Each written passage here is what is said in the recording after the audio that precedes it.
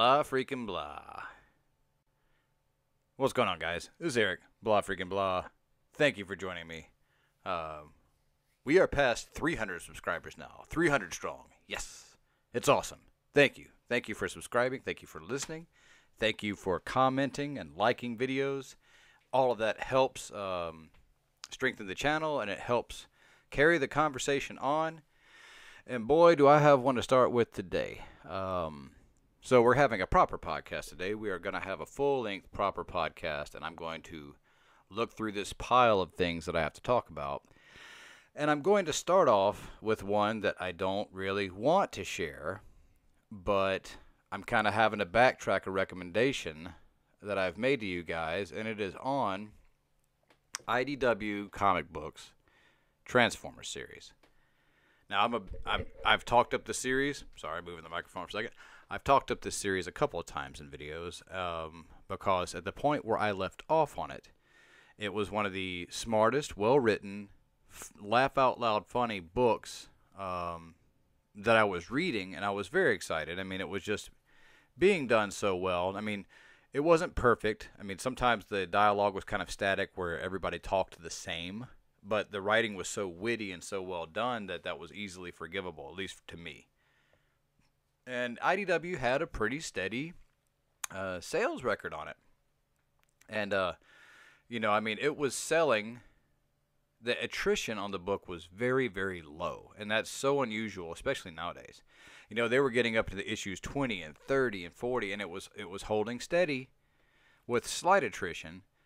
But it was right around the 10,000 copy mark. It was just plugging along, doing just fine. Well, when I started talking about it the other day, a few weeks back, I say the other day, and especially in regard to the latest Transformers film bombing. I mean, bombing hard. I looked at Comic-Con. That's the website that I recommend to you guys to look for if you want to check the sales numbers each month on your own.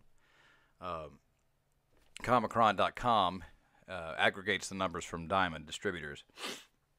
If we had more than one distributor, it might be harder for them to aggregate the numbers, but we don't. We ought to, but we don't. But I'm not going to go there. And I looked at the numbers the past few months for the Transformers series, and they're barely trudging 6,000 copies out. And I was like, man, what? They've lost 50%? What happened? So then I see this. And I realize why they've been losing all their readers. So, but before I get into this, I found an article that was 2 years previous to this that I completely missed.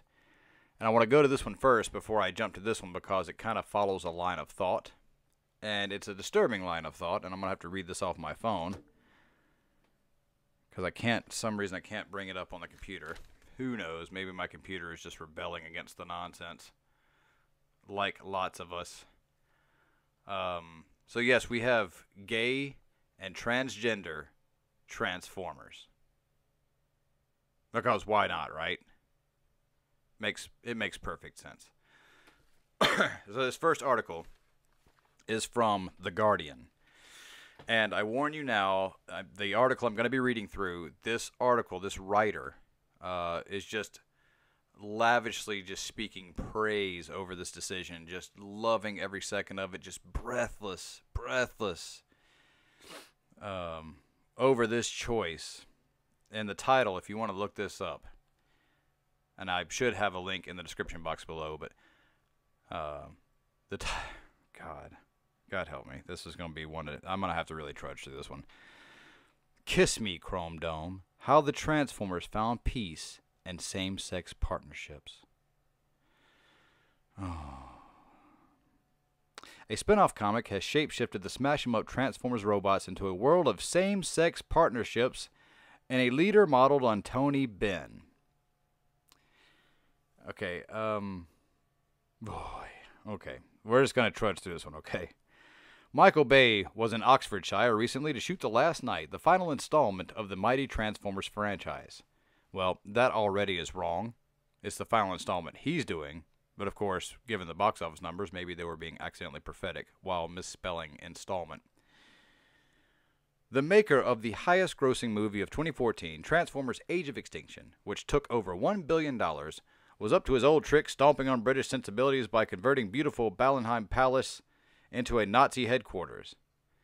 See, okay, this writer just...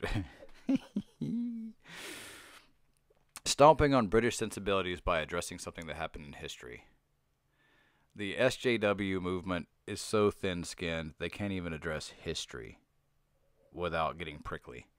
But I digress, moving on. This may take me a minute to get through, but we're going to just hang here with me. But in another wing of the franchise, I promise I'm going to suck it up and just get through this. The shape-changing robots have been venturing into much less likely territory, exploring such weighty issues as social mobility, personal identity, and various corrosive ideologies, while also establishing the world of Transformers as a homonormative society. Fans of Chrome Dome and Rewind may be touched to learn that the two are now in a romantic relationship. Now, bear in mind, this article was written in...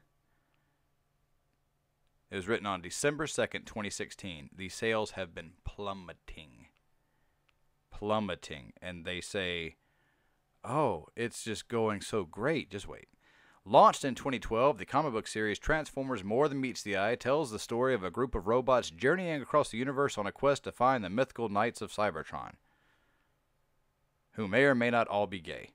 The original children of Primus and the other four gods of the... I added that in. Of the Guiding Hand, in case you didn't know. The series is written by... Guernsey-based, I'm just going to call it Guernsey, James Roberts, whose background is in the civil service.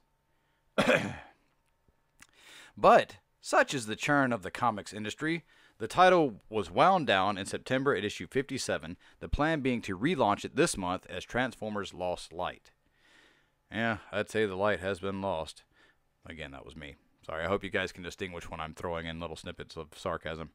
The hope is to create a jumping-on point for new readers. Though Robert's radical take on the 30-year-old toy brand will continue apace. I always wanted to give the franchise as much depth and weight as possible. I'm pretty sure this isn't what he sounds like, but it's just what I'm going with. One of the easiest way to do that, is to politicize it. Let me read that again in my normal voice. I always wanted to give the franchise as much depth and weight as possible. One of the easiest ways to do that is to politicize it.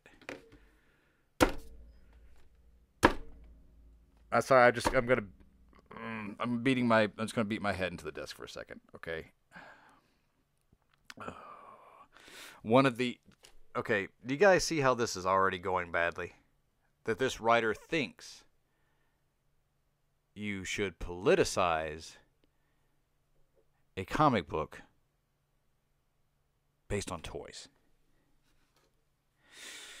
Now, I'll get to the good parts and the bad parts of this in a second, but I'm going to go on. As a fan of the clunky robots since childhood, and that seems to actually be true, Roberts has always had a sense of entitlement when it comes to messing with their core concept, specifically the act of transformation.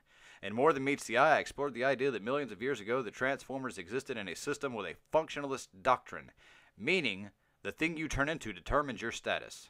The more commonplace a device you became, the fewer privilege you had.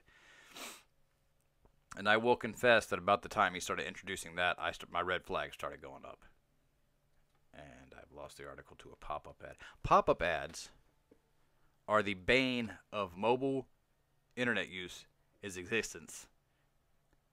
If you run a website, please don't do the full page pop-up ad for mobile devices. It's just, God, it sucks so bad.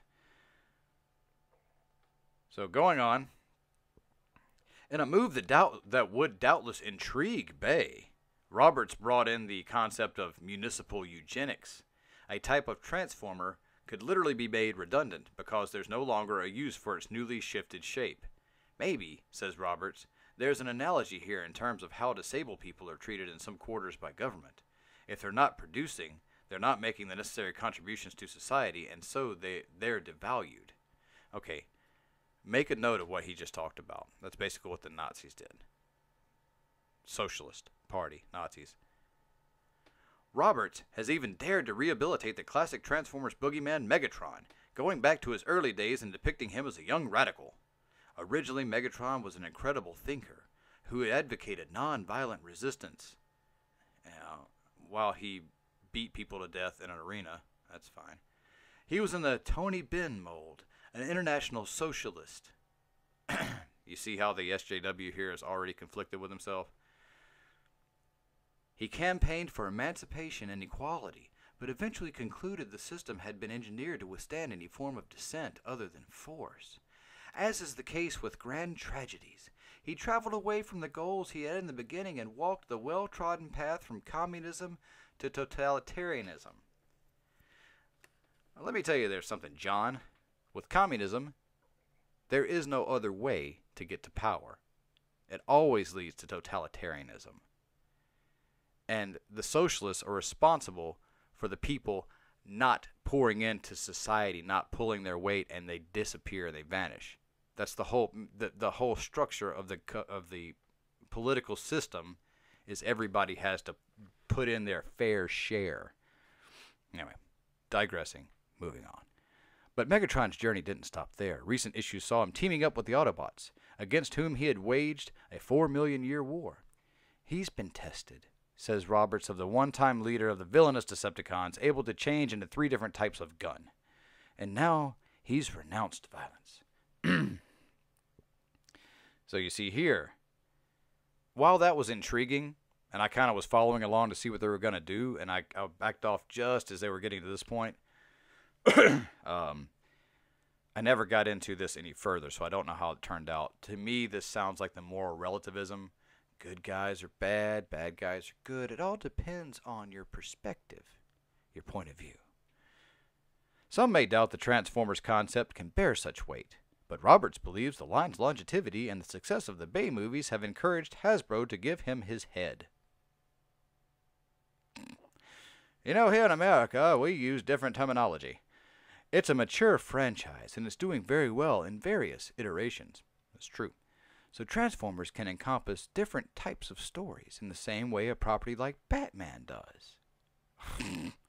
Okay. Just keep telling yourself that, John. Surprisingly, perhaps, one strand of the story has met no resistance. This is the writer here.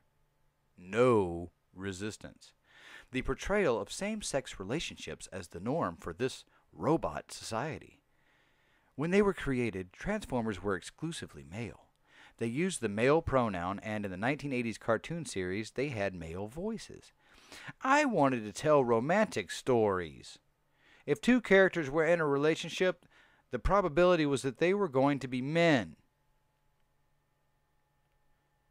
Step forward, Chrome Dome and Rewind, both from the original toy line. They were close, says Roberts. You could have read it as them being best friends, which I did at the time. Had there been any pushback, that's how it would have stayed. But about a year into the series, I became more overt, depicting them as essentially husbands, giving them a storyline where the emotional high point was one saying to the other, I love you. Yes, because men, brotherhood, they never say I love you to each other. That just doesn't happen. You know, Frodo and Samwise, that wasn't a brotherhood. Excuse me, I'm getting a little choked up on this. Let me grab a sip of coffee. Wait there. Okay, that's better. Sorry. I'm going to leave that in. I'm not even going to cut that out. It wasn't a big deal to them or those around them. There's never been any scene, nor will they be, where other Transformers remark upon them being together. Because the reason why is SJWs have to write this as normal. They always have to write it as there's never a problem with it. Nonetheless, says Roberts, it felt like a big deal to me. So much so that he drafted a letter to Hasbro justifying its inclusion.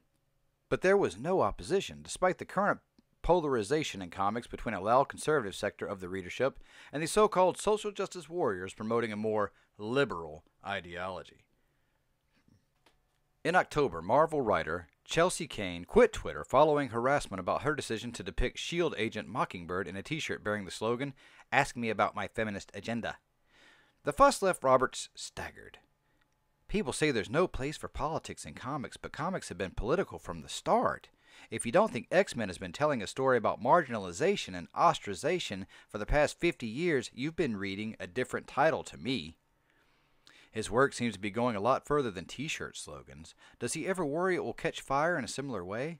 I do, but anything that sparks bigger conversation about progressive politics is good. I will agree with that one comment, that people talking about it and exposing it is good. And the reason why SJWs just don't seem to get it is morals and issues of the human heart and good versus evil aren't frickin' political issues. The reason why they do this, as a general rule, is they worship government. They worship government. Everything has to come from government. They turn to government for everything to solve every problem. There is no God in the equation. They are all, and that's why they moralize. Everything is political. Everything. Progressive politics is good. Congratulations, IDW. You have infected the Transformers line with SJW politics. Now, you think that's where it ends? No. Let's get to the current news. July 27th, 2017. This coming courtesy of bleedingcool.com. Holy God, we're 15 minutes in. All right. Transformers Lost Light number 8 features trans women Transformers. I am not kidding. So this article states, it wasn't that long ago that all Transformers were, de facto, were referred to as male. God, these guys really need to proofread their articles. Hasbro decided that they were boys' toys. It's because they were boys' toys. God. And so there was no room for female robots. But boys eventually grew up, some of them, in later iterations that changed. And female Transformers... Jeez, I'm all stammering now. And female Transformers characters emerged. They were initially seen as aberrations, but eventually gained a presence, albeit a minority one, within the Transformers universe of comics, toys, cartoons, and movies. They were slightly more than Smurfettes. And of late, we have has trans. Bleeding cool, come on. We have had trans and non-binary Transformers as well. Transformers Lost Light by James Roberts and Jack Lawrence has been a pioneer in the way Transformers have portrayed themselves regarding gender and romantic interest. Hence this week's issue with art by Priscilla Tramontano and Joanna Lafuente, featuring Transformers Anode and Lug, talking about their expressed designations.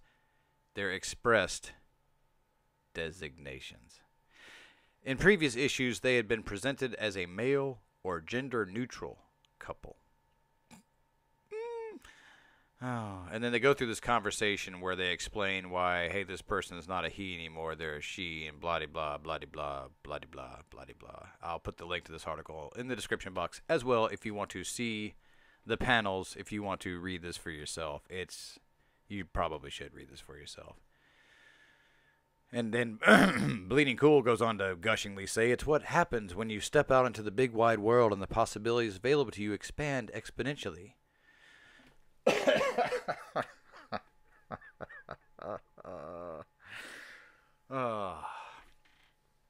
And then, so they go through the whole conversation, and it's like, oh, it's normal, it's fine. And, yeah, so we now have Transformers who are gay and Transformers who are changing their sexual designations. They are robots. They are robots who are forged. You have written this in your own series. They are not created the same way we are. They do not procreate the same way we do. They are not sexual beings.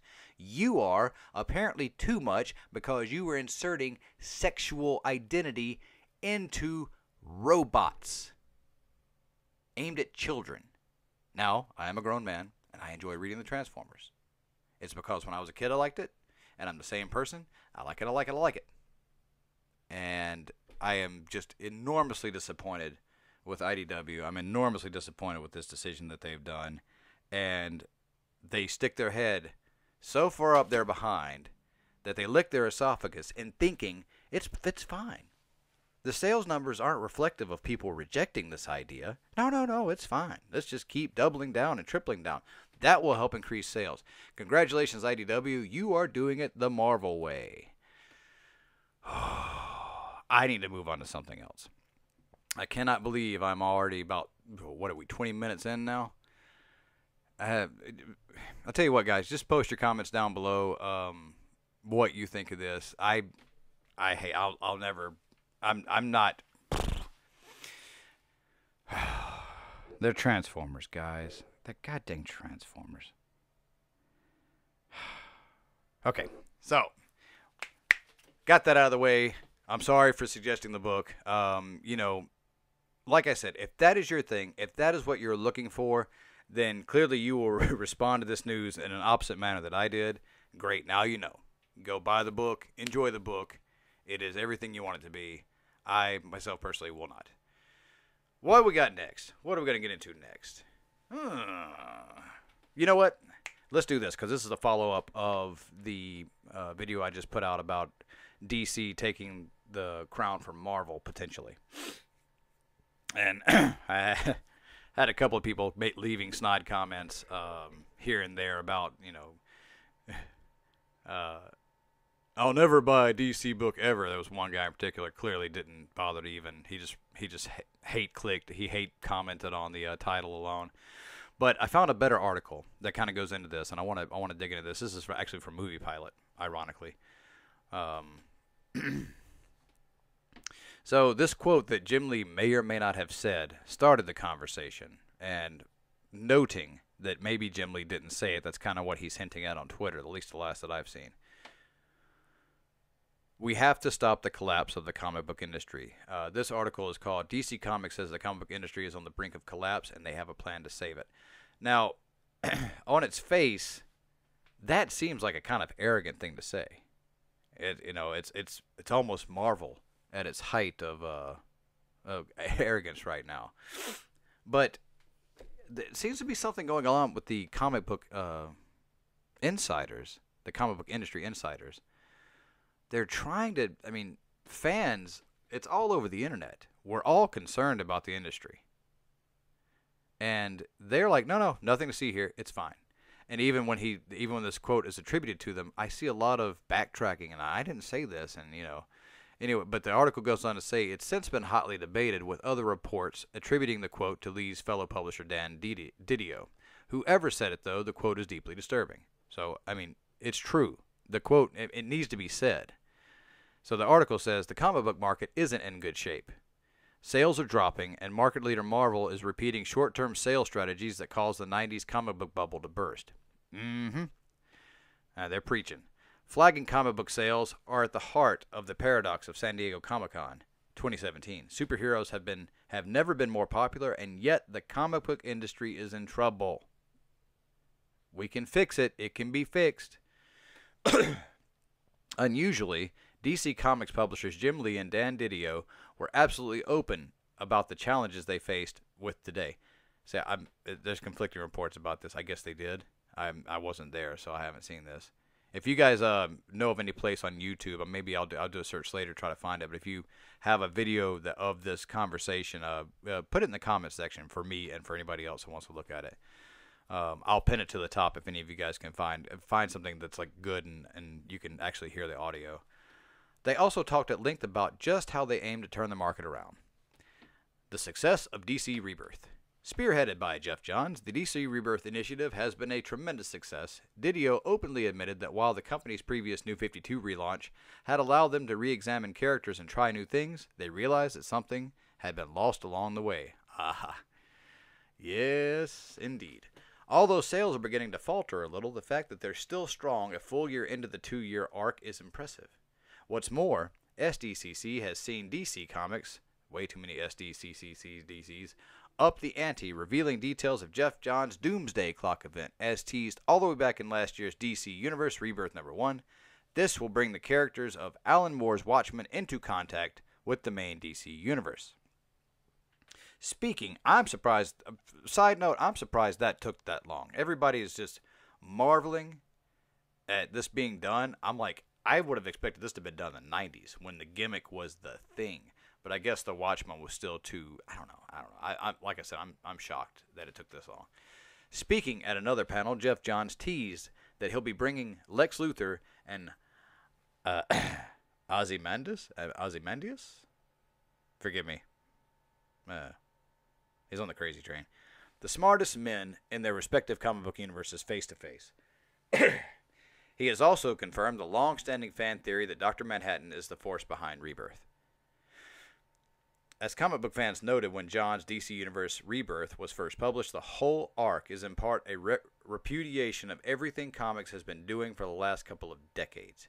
It rejects the pessimism and darkness that was in vogue in the aftermath of Alan Moore's Watchmen, and positioning the characters of Watchmen as the villains who've stolen life and hope from the DC Universe is a glorious meta-narrative.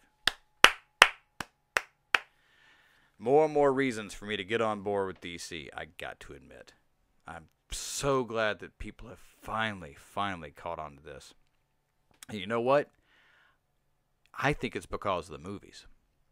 I think that's where everybody realized it. Everybody's trying to go darker. And I'm like, you can't do that with everything. It only works for certain properties.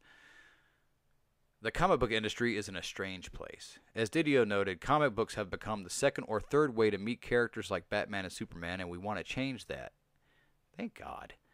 That's going to mean increasing the profile of the comics, focusing in on marketing, and changing strategies. DC isn't content to just coast off the back of their box office success. They want the comic book publisher to stand on its own 2 feet. As a result, DC is shifting its focus. Lee talked about the importance of what he called the evergreen stories, the tales that never grow old, like Alan Moore's Watchmen and Frank Miller's The Dark Knight Returns, which are both the dark ones, but the challenge facing DC is a simple one. How can they make the next generation of evergreen stories that don't require in-depth knowledge of superhero continuity, but that stand the test of time and transform the genre? Part of it is getting key writers on board. The only one Lee named in the panel was Neil Gaiman. Lee explained that they want to give their creators a challenge to tell the best Superman story, the best Batman story, the best Justice League story. See, we've been through this before, but it just bears repeating. It dovetails perfectly with comments legendary Batman writer Scott Snyder has been making in recent months. He's been talking about stepping aside from All-Star Batman in order to participate in a new venture one DC clearly hopes will transform the market. This is Scott Snyder. DC approached me and said, how would you like to take some of the stuff that you were working on with Sean Murphy and do it in a new prestige format? Instead of doing it monthly, why not do it in this format that would allow for it to be bigger stage, both for Sean artistically and to package the story in a new way, and then allow every subsequent story that I was going to do with Paul Pope, with Afua, A-F-U-A. Anybody know how to pronounce that? With Lee Bermejo, be done in this format that really foregrounds the art, different paper size, different cut, the whole thing. And that way, it seemed obvious and a perfect solution. Instead of having them work month to month on a normal size conventional comic, we could be some of the first people to try diving in this new lane for DC. I'm really thrilled about it. We'll see. I'm one of those I'll wait and see on this one. Didio describes this as a mature reader's line. You don't have vertigo anymore? One inspired by graphic novels that allow the art to breathe. This appears to be European-style albums, closer to 3 issues worth of material rather than just the one at a time. These will get into the bookstores faster than your typical graphic novels, helping with cash flow and presenting a real alternative to the direct market. Newsprint, baby. But anyway, if they're thinking outside the box, that's good. You know, some of these ideas are going to stick. So this next part of the article says, take a deep breath, a different approach to diversity and a growing emphasis on artists. See, you could almost, any of you guys want to start a comic company, I mean, you could literally, because it seems what DC is doing, look at what Marvel is doing, write it all down, and then do the opposite. Seriously, because this is what they're doing. Everything that Marvel's doing, for the most part, DC is doing the opposite. And it's succeeding. Marvel is actually so bad at this right now, money on the table, you could start a comic company and you could succeed in it just by doing the opposite of what Marvel does. So the article goes on to say, since April this year, DC has been teasing the importance of a new line that they call Dark Matter, introducing a whole swath of new characters and featuring top talent like Jim Lee, John Romita Jr., Greg Capullo, and Andy Kubert. The line will focus on as much on the artists as on the writers. The last few years have seen comic book writers essentially become celebrities, while artists remain seemingly undervalued. In contrast, IDW stressed that the partnership between the writer and the artist will be key to the success of Dark Matter. He's got a point. Comics are a visual medium after all, which we've said on this channel, you and I, in the comments and in the videos. The goal of Dark Matter will be to improve the diversity of the DC universe without altering the classic characters. Dun, dun, dun, dun. You know, if Marvel really wants to succeed, fire the dudes up top and say, copy what DC is doing right now. They've got their heads clear and they're going forward. Just follow them. It's clearly a very different approach to the one taken by Marvel, whose legacy heroes have become pretty controversial among comic book fans. The creative teams are working to recapture the energy of the early years of Marvel, or the launch of Image Comics, which is a great example, though Image arguably focused too much on the art and not enough on the story. They want Dark Matter to be fresh and exciting. And I'm literally reading about it, reading what they want to do and their vision behind it, and I'm excited about it. Lee, who kicks the line off working alongside James Tynion, Tynion, the fourth, on The Immortal Men, described the thrill of creating whole new characters and ideas.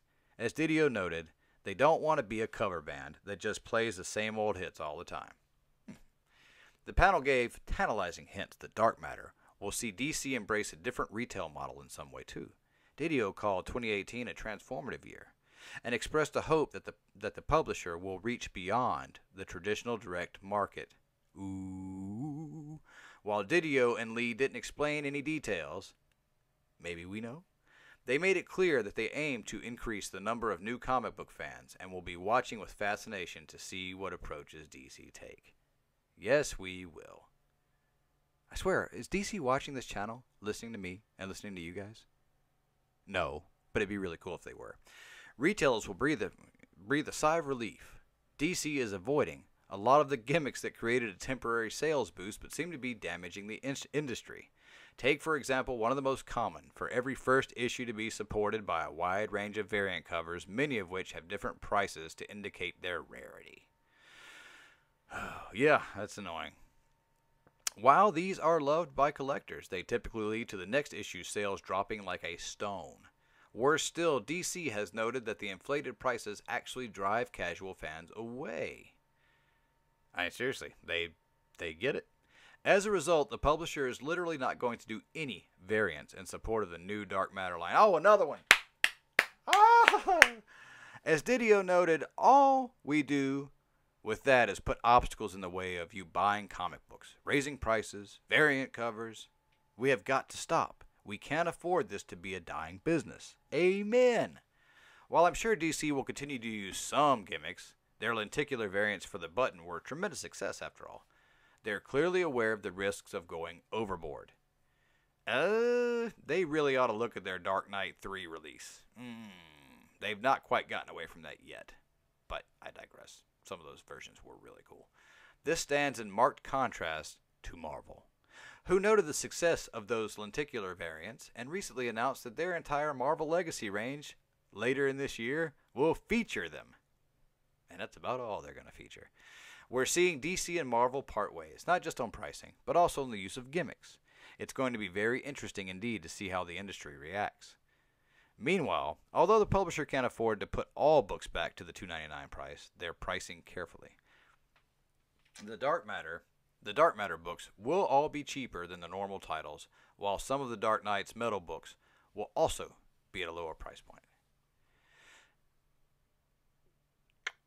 The last year has seen DC reverse years of decline, leaving their biggest rival Marvel struggling to catch up. I don't think Marvel knows which direction is up right now.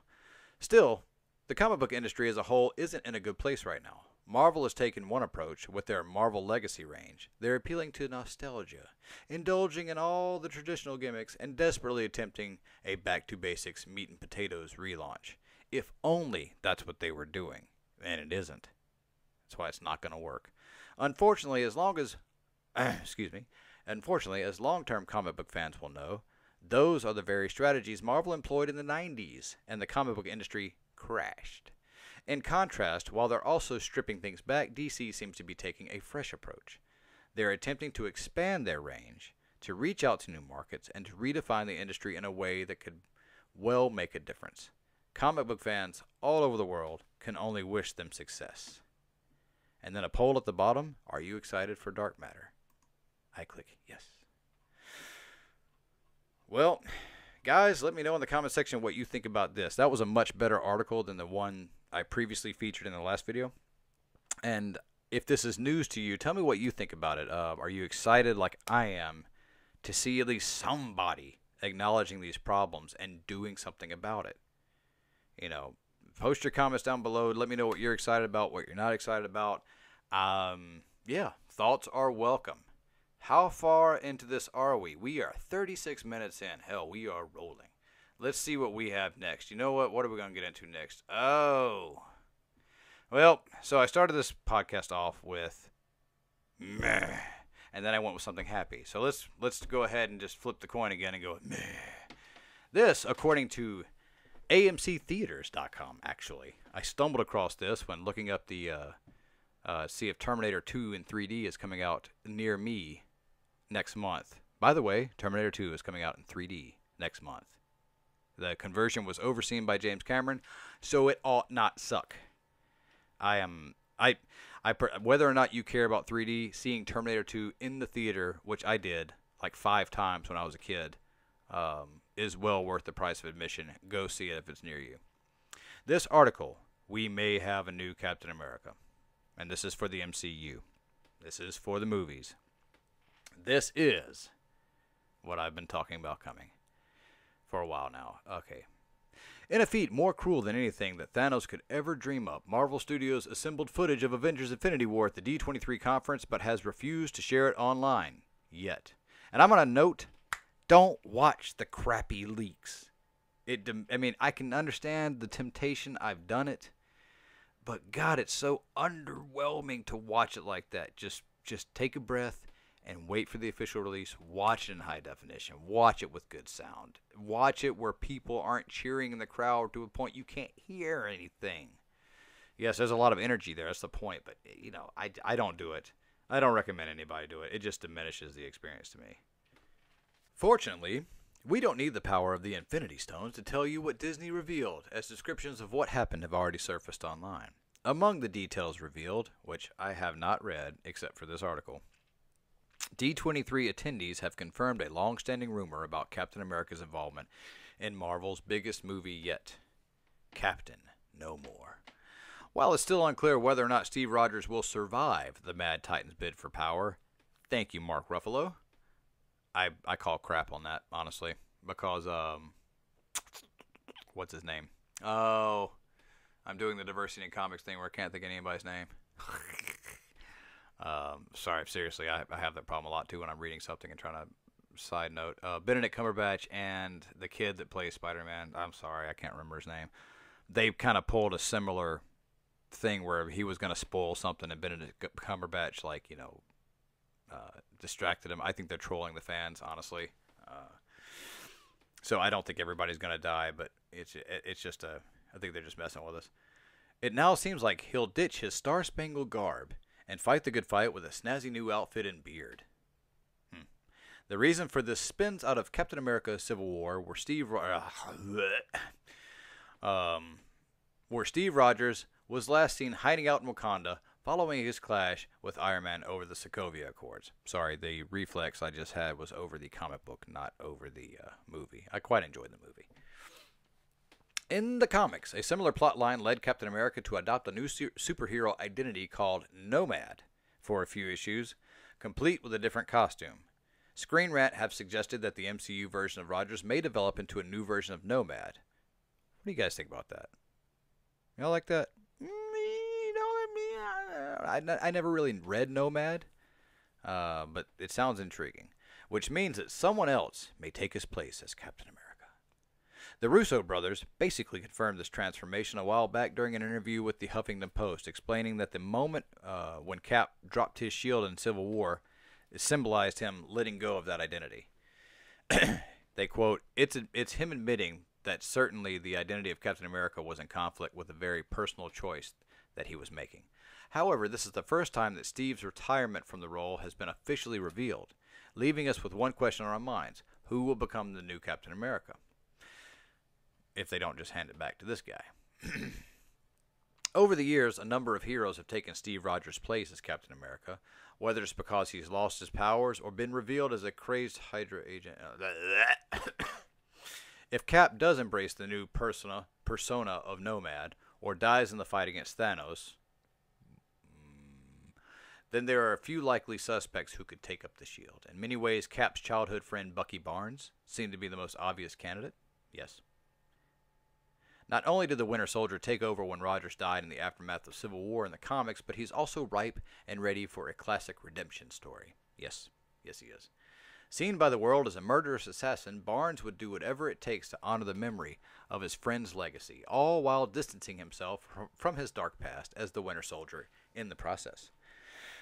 And that would actually leave the story open for the conflict that comes from perceptions too. Like, isn't this the guy? And that him having to live up to the mantle of Captain America and prove himself. I mean, it's really ripe for good storytelling. The two even share the same abilities. Dun, da, da, da. I don't know why this isn't obvious to a lot of people. There's a lot of people offended by my notion that I didn't understand Falcon taking up the mantle. And it's cool if you are, and it's cool if you like him. You know, the thing about disagreements is they're just that. I'm not judging anyone for liking something that I don't, or vice versa. If you dig it, dig it. I don't agree with it. I mean, I can see it in certain, like I said, capacities I've said before. But as a match, like both personality-wise and definitely strength and ability-wise, I don't see the Falcon being a great Captain America. But it's not to say the character is bad. It's just fitting that mantle. So it says the two even share the same abilities and actually mirror each other far more than either one of them realizes. I mean, they grew up together. They have the same dispositions. I mean, there's so many reasons why it works better, in my opinion. Failing that, there's also the possibility that Sam Wilson could become the Star-Spangled Avenger. Sure, Steve's other bestie is currently fighting as the Falcon, but Wilson recently took over the mantle in the comics. Oh, they used my word. And such a decision would help diversify the MCU further. Marvel Studios have come under fire more than once for a lack of representation. From the SJW crowd, who is never happy. Take Doctor Who, for instance. They made Doctor Who a woman. And as far as I understand, I quit watching Doctor Who when I was a kid, and I've not really watched too much of the new shows, though I've heard they're really good. I've heard in the canon that it was always possible he could become a woman. So, big shrug. Okay, they're trying it. That's fine. And it was in response to this group. More representation. And literally, within hours of the announcement that Doctor Who is a woman, there were people cropping up going, but the woman's not black or transgender. It's not enough. There's never pleasing this group of people, ever. Don't do it. Don't kowtow to it. You make your characters as you want to make them. Let them pass or fail on their own merits. Digressing. Marvel Studios have come under fire more than once for a lack of representation. God, clearly they don't read the frickin' books. I'm going to move on. So promoting Anthony Mackie to the forefront of the Avengers as Captain America would certainly be a progressive move on their part. As a political title, I suppose. But as an actual progress, it's regressive to me. Because it's just backwards thinking. The issue here, of course, is that Falcon is already a celebrated hero in his own right. Ta-da! And Marvel may be keen to continue developing that side of his character first. Exactly. Exactly right. This right here. This right here. Falcon is doing the representing already. He's a good character. He has strengths. He is being fleshed out. Let the character flourish. Moving on. However, both of these options could be rather telegraphed for anyone who holds even a passing knowledge of the source material. With that in mind, Marvel may turn completely left field and surprise fans by casting a woman in the role. Black Widow was apparently seen sporting a new blonde hairstyle in the D23 footage, but we doubt that she would replace Steve in the role of Captain America, even though it's about time that the spotlight was thrown her way. I mean, I'd go see a Black Widow movie. I won't lie. I would go see one. But am I clamoring for one? I mean, not are you guys? Are any of you listening to this? Are you guys clamoring for a Black Widow story? I mean, do you think there's a story to be told? I mean, let me know. Let me know what you think. I mean, maybe as a more modestly budgeted film that was more personal. I don't know. I mean, yeah, I guess so. Yeah, I'd see it. Yeah, I'd see it. Yeah, bring it on. Instead, there's an extremely slim outside chance that Cap's love interest, Sharon Carter, could take his place. No. Despite a lack of precedent for this in the comics. Her training as an agent of S.H.I.E.L.D. certainly puts Carter in good stead for such a move. It would be irony. And if Marvel ever did consider this option, then we're sure that Tony Stark could somehow... So we're going to ignore that. That's crap. Chris Evans' contract may end soon, which means that our days of oogling his superhuman six-pack may end with it. I always thought he had pretty big shoulders, actually. It's like superhuman shoulders. He worked on push-ups a lot. At the end of the day, though, Steve Rogers is technically an OAP. So let's hope that Marvel give him the time to collect a bus pass and enjoy his twilight years without being ripped apart by Thanos. Either way, Spider-Man Homecoming revealed that Stark has created a new shield for Captain America. I haven't seen that yet, and so that's a spoiler for me, and forgive me if that's a spoiler for you, but there it is. So someone will have to step up and wield it in the upcoming war, just maybe not Steve. Or maybe it's Steve. Maybe Steve's just in hiding for a little while, for God's sake, and he had a beard while hiding out. He gets the call, he comes back, he shaves his face, he puts in the outfit, he's fighting. So... the reason why I shared this article, even though as it gets to the bottom of it, it's just blatantly clickbait stuff, is to say the idea. What I personally think, it's addressing the question that's out there right now. Is what I personally think is, he will be Nomad at the beginning of the film. He will take back up the mantle, and he will be Captain America. And that's my money on the table. That's what I think. Let me know what you guys think in the comment section down below. Which way you think this will play. What would you like to see? Would you like to see Bucky, Falcon, Black Widow, Carter? I mean, or imagine this. If the character passes away in the films, let the character pass away. It's an amazing thought, right? If Captain America dies, there's no Captain America. Nobody puts on the outfit. Each character is their own hero. Each one has their own identity. Why does anyone need to put the outfit on to begin with? Post your comments down below. Let me know if you think I'm right or wrong. What do you think about that? I personally think let the characters be, each of the characters be their own characters. Stop the outfit swapping. Marvel Comics needs to stop it. The Marvel films don't need to do it. All right, let's get into one more. How far are we? We are getting near an hour. Heck yes. What are we going to get into next? What do you guys want to get into? You know what? Let's talk about Zack Snyder. Let's talk about the DCEU. DCU. So this from Mashable.com. Zack Snyder's future at Warner Brothers DC Movies. Limited at best, dunzo at worst. Who uses the word dunzo? Josh Dickey. The writer of this article is Josh Dickey. He uses the word dunzo. So, you guys didn't know, Zack Snyder was brought on to kind of helm the DC movies based on his experience with comic book films, his success with 300, and not so much financially with Watchmen, but Watchmen did definitely earn some, I guess, some legs. It's kind of a cult movie now. I mean, as far as adaptations go, I personally think that Snyder did that film. And I realize some of you may disagree with me, but Watchmen was supposed to be unfilmable. And Zack Snyder made as faithful a representation, I think, as could have been made. Not only that, but the twist at the end, I thought they tweaked it. Just in case you haven't seen this or read the book, they tweaked the ending, like the third act reveal for the film, and I thought it made a lot more sense. It tied all the characters together. I thought it was really well done.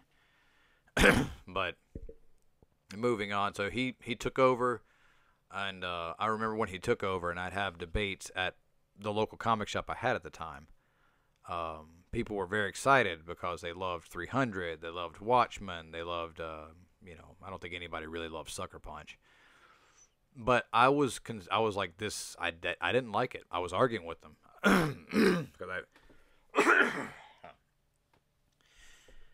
I was arguing with them because I felt that while Snyder was and is a great filmmaker, I did not think that he had the right vision for something like Superman. Because every one of his films had this dark tone, had this cynical tone to it. I mean, it basically be like, let's make Superman, let's let David Fincher direct it. You don't, it's the sensibilities clash. What the person brings to the table and what the project needs are different. So, fast forward a few years, and there's a lot of complaining about the dark direction and the muddle-headedness of the DC properties film-wise. And here we are. And like I said, I wish Zack Snyder the best. I think he's a talented filmmaker, and my heart breaks for the tragedy that he's endured this year. So this is not on him personally, and professionally, I hope he does really well both ways. But this is in regard to his work with the DC films. And there's a lot of DC films that I feel like Zack Snyder will be really, really good for. Dark tone obviously works a lot better with Batman. And I'm going to put this up in the air, and I want to see who agrees with me. Zack Snyder directing Lobo with concept art by Simon Bisley. I mean, can you envision that film? Boy. See, I think he'd be good for stuff like that. I mean, there's a ton of things that he could do well. Let's get into the article here.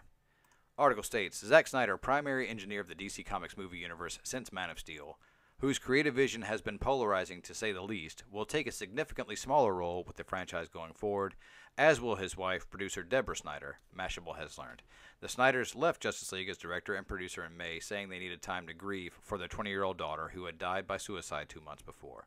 Multiple sources with knowledge of Warner Brothers' plans say that as the DC Extended Universe moves forward, the Snyders will no longer have anything like the level of creative influence that got the franchise to this point.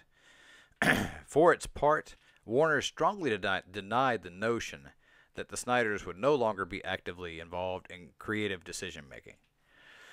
Toby Emmerich, Warner Brothers Picture Group president and chief content officer, said in a statement that the Snyders would maintain a role. The Snyders remain an important part of the Warner Brothers family and are actively involved in several upcoming DC pictures, including their continued creative input on Justice League. We are excited about our partnership and look forward to our continued collaboration. That is intentionally vague. Like I said, you have politicians and then you have Hollywood executives. It's just like the same type of doublespeak. So, indeed, Zack and Deborah will be getting respective directing and producing credits on Justice League. They oversaw the bulk of production, after all. And it's still possible that they'll carry executive producer or other types of credits for future DC films. But that involvement will be at a distance, multiple sources say. And for the time being, the two are spending time with family while figuring out their next move, which is understood to include Warner Brothers films not within the DCEU. While the Snyders phasing out may not come entirely as a surprise, it's sure to send a shockwave through DC fandom. I don't think so. I think that's overspeak. Which fiercely supported Snyder's films in the face of harsh critical reception. And struggles with the Snyders were not entirely due to the increasingly hostile critical reactions to their films, Batman v Superman and Suicide Squad in particular. Warner Brothers brass was becoming increasingly concerned with their tendency to drive up budgets. He does do that really, really badly. and have been anxious for a fresh and creative direction that manifested in Wonder Woman, on which the Snyders were producers. And I could definitely see that in Wonder Woman's look. Zack Snyder has been, the look of the film, not the character's look, but Zack Snyder has been heavily involved in all of DC movies to date. He directed Man of Steel and Batman v Superman, and was an executive producer on Suicide Squad. And future films like Aquaman, Suicide Squad 2, and The Flash, Flashpoint, there's something we haven't talked about yet that we need to talk about, still carry his name in producing roles. His creative imprint, a dark, metallic visual style, and grim, brooding, muscular, emo sensibility were all over the DCEU and will surely linger into future films. But the post-Snyder's regime is widely expected to make the films in a more hopeful, colorful, comic book-inflected direction, like what we saw work so well with Wonder Woman. Yes, it's all about who you get to helmet. I mean, the creatives the matching sensibilities cannot be overstated, and the importance of them. At the forefront of that effort is Jeff Johns, who swiftly ascended from the comic book world to become president and chief creative officer at Warner's DC division last year, reporting to Diane Nelson, president of DC Entertainment. His close creative partner and secret weapon will be Joss Whedon, who stepped in for the departing Snyders to finish Justice League. As Variety first reported on Monday, extensive reshoots are underway on that film, and more than the usual regularly scheduled pickup shots. Which, if you remember, was what they were reporting is all it was. It's just a couple little scenes here and there. It's nothing big. Don't worry. Shh. Don't ask questions. Sources confirm that while Snyder's action sequences are usable, a wide swath of story and dialogue are being redone. So, guys, Justice League is Rogue One all over again. Whedon also has Batgirl on the DC slate, which is expected to proceed on schedule, but Whedon, who never quite got the credit he deserved as a key architect of Marvel's cinematic universe alongside Kevin Feige after Avengers Age of Ultron, will be a major part of WB's creative team in the future. To some, the same can possibly be said for Aquaman director James Wan and Matt Reeves, the War of the Planet of the Apes director who is taking over the directing chair from Ben Affleck on the planned Batman movie. It's early yet, but Reeves' reputation after Apes could not be more sterling. His world-building chops are clearly first-rate, and the studio will throw its support to him. Yes, he was a good choice. Another person whose involvement is now in question, David Ayer, the Suicide Squad helmer, who is still listed as the director of the Harley Quinn-led spinoff Gotham City Sirens, which I still can't figure out if anyone is excited for. I'm not. I don't like David Ayer. I just don't. I don't like his work. That film was not featured in Warner Brothers' Comic-Con sizzle reel of 9 upcoming DC movies last weekend, and sources say Ayers won't ultimately be part of their plans. Ayers' rep flatly denied that he's off the project, saying it's still in development and that the script is not yet complete. Hopefully they're still putting their toe in the water to see if anybody actually wants to see it. I'm going to do a video soon of The Glut and how I think this is not boding well for the comic book film industry. But getting to it. But there are other signs that he's moving on. Ayers seemed to be signaling his discontent with discontent with his WBDC experience at his Comic-Con panel on Thursday for Bright, the fantasy buddy cop film that Netflix gave him $90 million to make. The Alien Nation remake. I don't think people realize the situation filmmakers face, he said, stressing that Netflix didn't intervene in his process. They just let him run with it. Bright isn't like some bullshit standard issue studio PG-13 movie. I was able to do some real shit here, said Ayers, he's so street. Oh, Ayer, you're so street. Who has directed exactly one PG-13 movie in his career, Suicide Squad. Now, in all fairness, Ayer could very well have been talking about any PG-13 film or what any filmmakers go through dealing with a studio demanding a PG-13 movie. The director of the RoboCop remake, he could have been referencing that guy. He wasn't necessarily referencing himself. And note that he put like a Harley Quinn thing on his Twitter account, kind of hinting cryptically that maybe he's still on it. So, I don't know. I'm not going to make up stuff about David Ayer. I don't like his movies. I don't like his style. But, I'm not going to dog the guy. Suicide Squad did very well, even though I thought it was a hot mess. It was enjoyable. Patty Jenkins, on the other hand, is definitely in the Insiders Club, as if there will be any doubt of that, given that Wonder Woman is now the DCEU's most successful film. At the very first, which I predicted it very well might be in my trailer talk review, way back in the day. So wrapping up on the Snyders, it says the Snyders are certainly not without their fans. Obviously, they're very good. Their exit will be a particular blow to the faction of DC Comics fandom that supported them fiercely, loyally, and vocally against critics, and that includes the people they've worked with. One of them, Ray Fisher, who plays Cyborg in Justice League, wore an I Heart ZS for Zack Snyder t-shirt to the films panel at Comic-Con, which Zack Snyder, who is always at Comic-Con championing his films, did not attend. It was perhaps well known to Fisher, a final Comic-Con tribute at the end of that era, end of an era that has defined modern superhero movies, like it or not. Okay, so my take on this. Here's the money's worth. My take on this. I don't think so. I really don't. I think that many people appreciate what Zack Snyder has done, but a lot of the support that I've seen isn't so much for Snyder as it is DC guys versus Marvel guys. Nuh-uh, it's good. Nuh-uh, it's good. Because the overspeak. The overspeak is so thick over Batman v Superman. I mean, the number of times I've seen it called a masterpiece and Zack Snyder is a god. I'm like, no, to neither. I'm sorry. It's subjective. You can think that way. That's fine, but I don't buy it. I don't buy all the overspeak. And because people don't really, when they overspeak, it's because they don't really mean what they say. They don't really have confidence in it. And, I don't mind flawed films. I enjoyed Batman v Superman. I own a copy of it. I got the extended cut, and it was a much better film. If you've not seen the extended cut, it is a much better film. It makes a lot more sense. But they just tried to throw too much into it. They really did. And I understand the temptation. I understand them falling for that. But if Justice League was such a great movie, you would not be spending upwards of, I bet, $25 to $50 million reshooting the damn thing. And I love Snyder. This, like I said, there's not a diss against Snyder, but this overspeak that's out there is just killing me. I don't know. We'll see. I feel like I want to talk about that a little bit later because I feel like Justice League is in a Rogue One situation where they're probably refilming at least a third of it, and I have a bad feeling that while Warner is wanting to get that Rogue One perfection, which Disney got very lucky and they nailed it out, I don't feel like Justice League is going to hit it.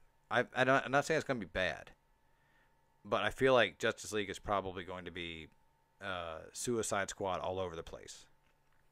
Hopefully I'm wrong. Post your comments down below. Let me know what you think on this.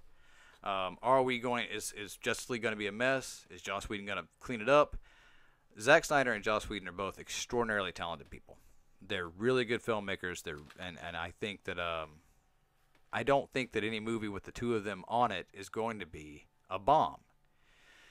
At least as far as the watching experience goes. Now, the level of money they've probably spent on this thing, it will be lucky.